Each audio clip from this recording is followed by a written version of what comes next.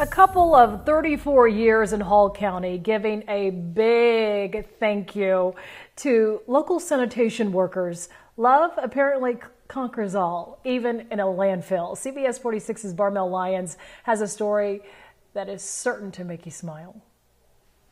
Imagine finding this from garbage here all the way back to this wall.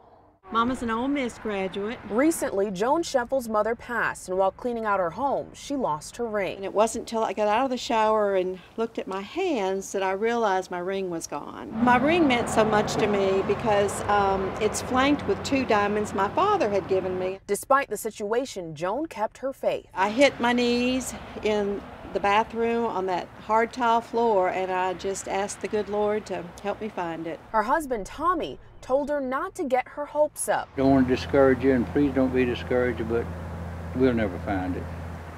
She says, I'll find it. Oh, I'd probably be sick to my stomach.